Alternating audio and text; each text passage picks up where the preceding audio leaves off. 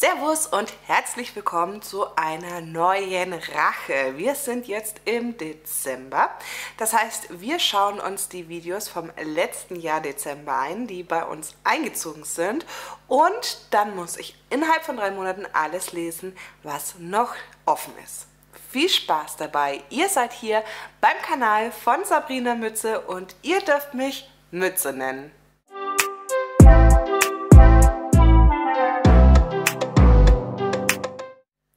Bei mir ist es jetzt 3 Uhr nachmittags und die Lichtverhältnisse sind hier so unterirdisch. Ich hoffe, für euch sieht das ordentlich aus, aber ja, es ist einfach jedes Mal eine riesen Herausforderung. Auch wenn ich den Winter liebe, so ein bisschen mehr Licht wäre schon schön. So, lange Rede, gar keinen Sinn. Wir fangen an und schauen uns das Video an aus dem Dezember vom letzten Jahr. Es steht auf jeden Fall dabei XL Geburtstagsgeschenke und Schmuckausgaben. Mal gucken.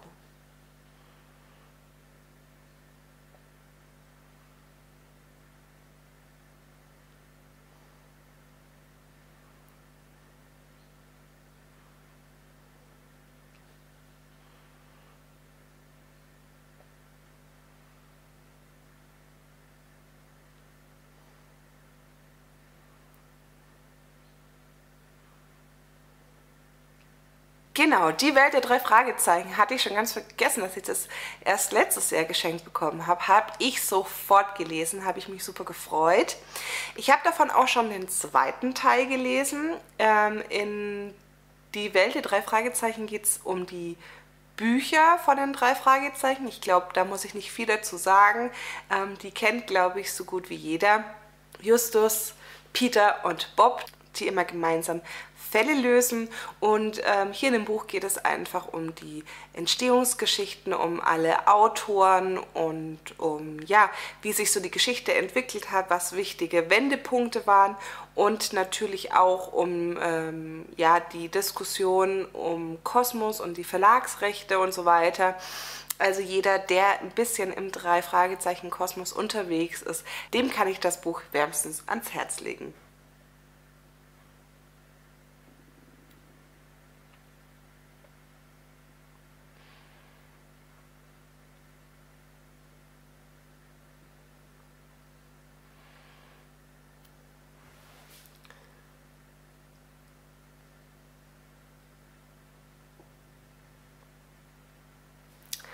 Oh ja, der kleine Prinz ist bei mir in der Schmuckausgabe eingezogen. Habe ich mich auch tierisch gefreut. Habe ich damals schon gelesen gehabt, habe ich das Jahr nochmal gelesen, beziehungsweise ich glaube nicht ganz, aber so meine Lieblingspassagen daraus habe ich nochmal gelesen. Und ja, ist auch, wenn jemand noch was sucht, ein wunderschönes Weihnachtsgeschenk.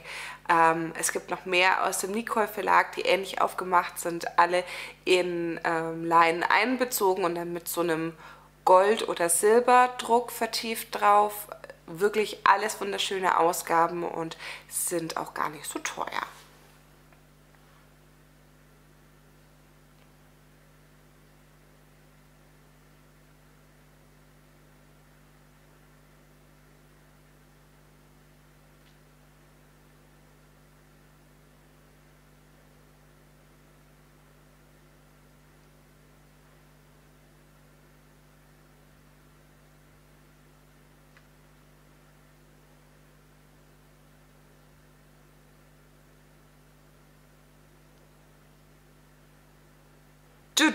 Habe ich noch nicht gelesen. Solaris von Stanislav Lem möchte ich unbedingt noch lesen. Habe ich mir auch schon ganz oft vorgenommen, aber ja, irgendwie nie geschafft. Das ist auch eine Dystopie und ich glaube, ich habe dieses Jahr doch eine Dystopie habe ich gelesen. Ich habe den Reporter Mark gelesen und sonst glaube ich nichts. Das ist echt wenig für mich. Eigentlich mag ich dieses Genre total gerne, aber dieses Jahr hat es mich ein bisschen mehr zu anderen Büchern hingezogen. Aber gut, das passt super in die finstere Jahreszeit. Genau dafür sind solche Bücher da und da freue ich mich jetzt drauf, das bald zu lesen.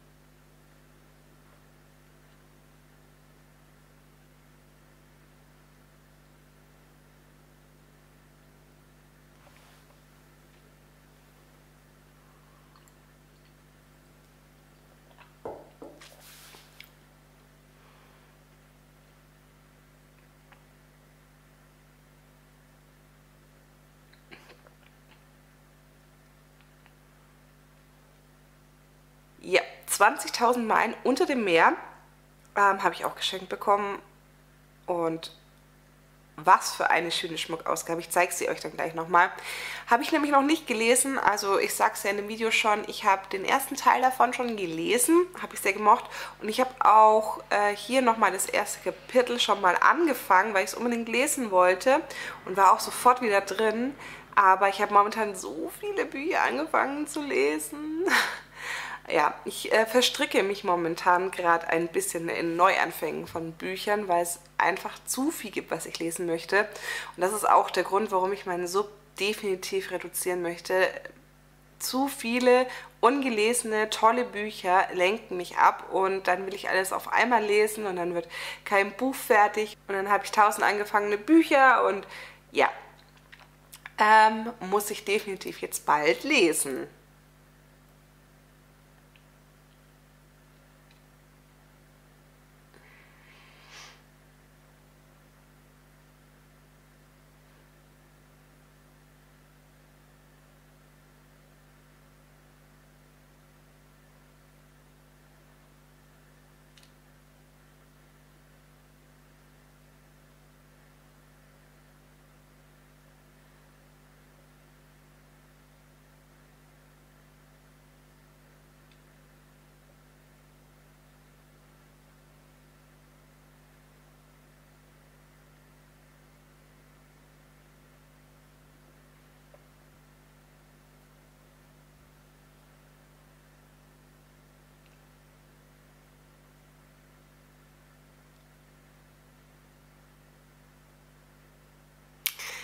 Ich dachte es mir schon, ja. Dracula habe ich noch nicht gelesen von Bram Stoker.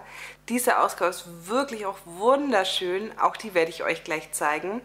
Damit haben wir schon 3 ungelesene Bücher. Oh, das wird diesmal echt wieder hart. Wo ist die Zeit zum Lesen?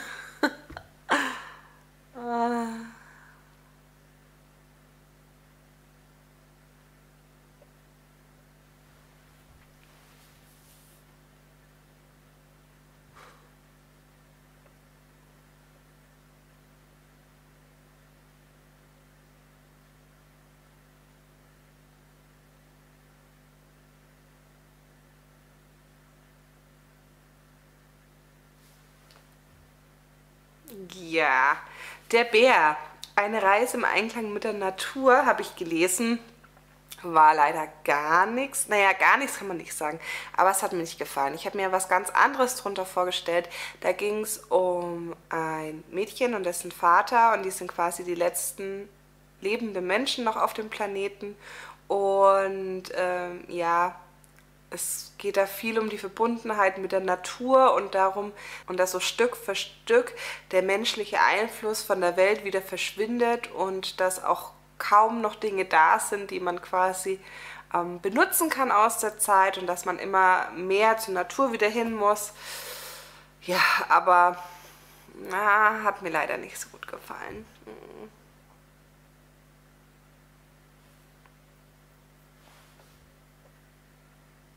Yay, habe ich auch schon gelesen. Von Dave Grohl, der Storyteller. Ist ja früher bei Nirvana dabei gewesen und habe ich wirklich total geliebt, habe mich nochmal mit Nirvana auseinandergesetzt und natürlich auch mit seiner jetzigen Band, den Foo Fighters, und es hat so viel Spaß gemacht. Also das Buch für alle, die in diese Richtung gerne lesen, die Dave Grohl mögen. Das ist eine hundertprozentige Empfehlung. Es ist, als würde man mit ihm auf ein Bierchen zusammenhocken und er erzählt so ein paar Anekdoten aus seiner Lebensgeschichte und er hat das ganz wunderbar gemacht. Ich weiß nicht, ob er das selber geschrieben hat oder ob er einen Ghostwriter hatte, aber es war großartig und hat mir richtig, richtig viel Spaß gemacht.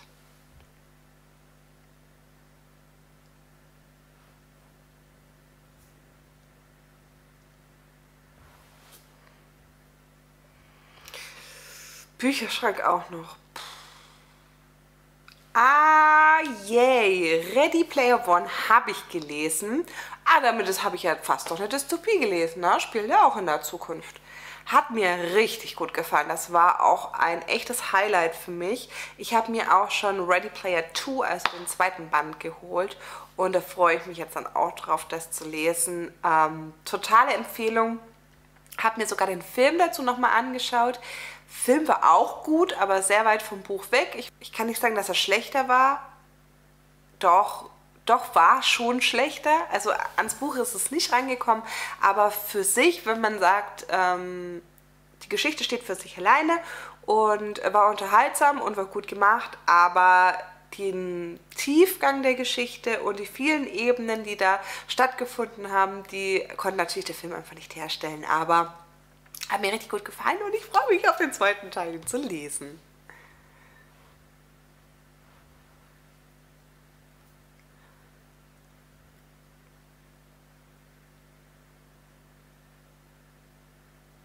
Na jetzt, das war auch ein Highlight von Malu Morgan, Traumfänger. Da ging es darum, dass eine weiße Ärztin mit Eingeborenen, also Aborigines aus Australien, einen Walkabout macht, also eine große Reise zu Fuß, ohne irgendwelche weltlichen Dinge. Also sie musste wirklich alles da lassen. Kleidung, Geld, ja, Handy hatte man ja damals noch nicht, das ist schon ein bisschen älter, das Buch. Und es war super interessant und ich habe einfach gemerkt, dass ich über Australien so gar nichts weiß oder naja, sehr, sehr wenig. Und es ist auf jeden Fall ein Kontinent, wo ich noch ein, zwei Bücher von lesen möchte, damit ich da auch einfach ein bisschen mehr Einblick gewinne. Und das mit den Aborigines hat mir super gut gefallen. Aber ich muss einfach immer wieder feststellen, dass es ein Kontinent ist, der mich jetzt nicht so reizt. Also ganz viele sagen, wow, Urlaub, Australien, that's the place to be. Aber für mich, ja, irgendwie reizt mich das nicht so ganz. Aber ich möchte auf jeden Fall noch ein, zwei Bücher davon lesen.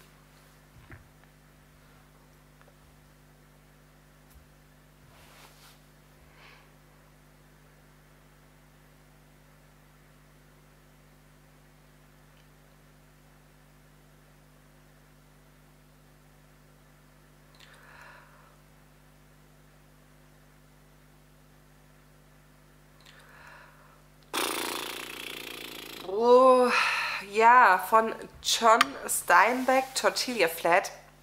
Ein großer Klassiker und John Steinbeck ist ja auch im Buch der 1000 Bücher mit drin, mit Jenseits von Eden und mit noch einem Buch. Mir fällt es jetzt gerade nicht ein.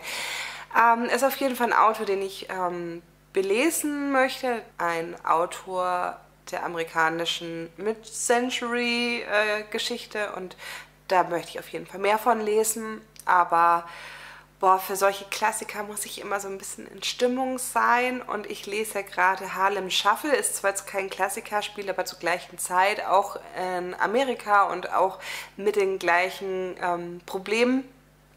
Und ja, muss ich mal gucken. Die Bücher kann ich auf jeden Fall nicht überschneidend lesen. Das würde nicht gut gehen. Aber ja, es wird auf jeden Fall Zeit, sich mit John Steinbeck zu beschäftigen. Das war es dann auch mit dem Video. Wir haben alles angeschaut und wenn ich mich jetzt nicht getäuscht habe, sind noch 4 Bücher offen. Und ja, also 4 Bücher ist ja fast sowas wie ein Durchschnitt. Und ist aber echt ein Problem. Ich merke einfach, dass ich gerade fast nur noch Rachebücher lese und ich denke, ich werde im nächsten Jahr die Rache abändern. Bevor ich jetzt die neuen Bücher hole, möchte ich noch kurz was zur Rache sagen. Ich habe sie ja wirklich sehr kurz gefasst. Das heißt, alle Bücher, die letztes Jahr bei mir eingezogen sind und ungelesen sind, muss ich ja innerhalb von 3 Monaten lesen. Und ich habe das ja auch im Juni schon einmal nicht geschafft. Ich glaube, ich hatte da 8 oder 9 Bücher drauf, ich weiß es gar nicht mehr genau. Ich habe einfach gemerkt, ich schaffe das schon, aber es gibt einfach so viele Themen, die mich oft interessieren und die ich dann immer nur so zwischenrein lese, weil ich nicht so viel Zeit habe, weil ich ja meistens um die 4 Rachebücher habe. Dann habe ich im Buchclub noch ein Buch und dann habe ich ja auch noch die Challenge 10 Bücher für 23. Und das ist einfach gerade ein bisschen viel und deswegen denke ich, werde ich meine Rache ein bisschen abschwächen und nur noch jeden zweiten Monat eine Rache drehen, damit sich das nach hinten ein bisschen entschärft. Also denke ich, dass im Januar keine Rache kommt, sondern erst wieder im Februar. Ich weiß jetzt gar nicht, ob ich für Januar überhaupt ein Neuzugänge-Video habe, aber wahrscheinlich schon, wie ich mich kenne. Und dann, ja, werde ich ein bisschen Luft reinkriegen, damit ich die Challenge einfach auch weiterhin schaffe und vor allem, damit sie mir auch Spaß macht. Weil wenn man dann einfach immer nur noch liest, weil es halt auf der Liste steht, dann kommt es, glaube ich, zu vielen Abbrüchen, weil einfach die Zeit nicht passt, weil manchmal sind ja auch Bücher wie jetzt Weihnachtsbücher, da habe ich keine Lust, meistens sie im Sommer zu lesen oder auch, ja, wenn es mal außerhalb meiner Komfortzone ist und sowas wie ein Thriller oder ein Krimi oder sowas muss irgendwie auch im Herbst und Winter gelesen werden. Andersrum, wenn es um Freibad und Sommer geht, dann möchte ich das irgendwie auch im Sommer lesen, damit auch die Vibes so richtig auf mich überschwappen. Und ja, das passiert halt einfach gerade. Ja, das kollidiert halt gerade einfach oft mit der Rache und ich denke, wenn ich die jetzt ein bisschen entzerre, ist das nicht wild. Ich werde nächstes Jahr auf jeden Fall mir eine Challenge setzen für Neuzugänge und dass das einfach ein bisschen weniger ist ja schon von letzten Jahr zu diesem Jahr besser geworden, aber ich muss da auf jeden Fall noch ein bisschen an mir arbeiten, damit einfach, ja, die Bücher gelesen werden und ich selber für mich ein besseres Gefühl habe. So, jetzt habe ich lang geredet, jetzt will ich mal kurz die Bücher holen, die noch offen sind und vor allem euch die schönen Schmuckausgaben zeigen. Das erste ungelesene Buch im Video war Solaris von Stanislav Lem. Ich finde auch, dass es eine sehr hübsche Ausgabe ist, die so ein bisschen, seht ihr das? So ein bisschen unterschiedliche Struktur hat. Und ja, Solaris ist ein Planet, der eventuell gar nicht nur ein Planet ist, sondern auch ein intelligentes Wesen, beziehungsweise der Ozean da drauf. So viel denke ich zur Geschichte. Ich habe gerade gesehen, dass hier hinten drauf steht, mit einem Nachwort von Harald Lesch. Das habe ich gerade erst gelesen. Oh mein Gott, ich muss dieses Buch lesen, damit ich das Nachwort lesen kann. Wie cool ist das denn? Ich bin da echt gespannt drauf und jetzt freue ich mich richtig. Jetzt bin ich super hyped, dieses Buch zu lesen. Dann haben wir dieses dicke, fette Buch, den Jules Verne, 20.000 Meilen unter dem Meer. Ich habe ja schon den ersten Teil davon gelesen, also der Roman hat 2 Teile und hat mir sehr gut gefallen. Aber damit ich in den zweiten auch wirklich reinkomme, möchte ich das Buch natürlich nochmal von Anfang an lesen und mir natürlich auch dabei die schönen Bilder anschauen. Wie ihr seht, ich habe auch schon angefangen zu lesen und ich zeige euch jetzt einfach ein paar schöne Illustrationen. Also zum Beispiel gibt es hier eine Karte, die meisten von uns lieben ja Karten, oder auch so vollformatige Bilder, finde ich wunderschön. An jedem Kapitelanfang ist dann auch nochmal hier so eine kleine Zeichnung und ja, also es sind wirklich wunderbare und richtig viele Bilder mit drin. Bleistiftzeichnung und wie ihr seht, das ganze Papier schaut so ein bisschen aus, als wäre das aus einem alten Buch raus und ja, ich freue mich drauf, das ist so eine schöne Idee gewesen, das mir zu schenken und echt schade, dass ich es bis jetzt noch nicht gelesen habe, aber man will sich das einfach immer für so einen besonderen Moment aufheben und irgendwie kommt er immer nie. Genau, und so geht es mir auch mit dieser anderen schönen Schmuckausgabe von Dracula. Ich glaube, das kann man hier nämlich richtig toll sehen. Auch hier gibt es verschiedene Oberflächen. Es gibt hier einen silbernen Buchschnitt, wunderschön. Und wenn man es dann auch macht, dramatisches Rot. Ich mag das total, wenn das Vorsatzpapier so passt. Und ja, hier mit vielen Details. Hier ist zum Beispiel Blut. Oder hier ist mir ein Brief rausgefallen, den man dann öffnen kann. Oder dann gibt es auch mal schwarze Seiten oder Illustrationen. Alles passend zum Buch. Und das, was dann quasi immer rausfällt, das sind Zusatzinformationen, die entweder ein bisschen Hintergrundinfo über die geschichtliche Einordnung, über den Autoren oder über den Hype von Dracula erzählen. Und ja, also wunderschönes Buch. Und ich wollte es dieses Jahr zu Halloween lesen, aber Halloween bin ich leider überhaupt nicht zum Lesen gekommen in der Zeit. Und deswegen, ja, ist es noch ungelesen, aber ich denke, das ist auch ein super Januarbuch. Und dann kommen wir auch schon zum letzten Kandidaten, dem Steinbeck. Ich habe echt keine Ahnung, um was es in dem Buch geht. Ich weiß einfach nur, dass John Steinbeck ein Literaturnobelpreisträger ist, ein amerikanischer, und viele tolle Bücher gemacht hat. Und deswegen habe ich mir gedacht, wenn das im Bücherregal steht und das so wunderschön ist, ich mag einfach diese ledergebundenen Ausgaben total. Und ja, dann ist es mitgekommen und ich bereue nichts, aber es wird einfach auch hier langsam Zeit, es zu lesen. So, jetzt sind wir auch schon wieder am Ende. Die Rache geht einfach immer viel zu schnell vorbei, finde ich.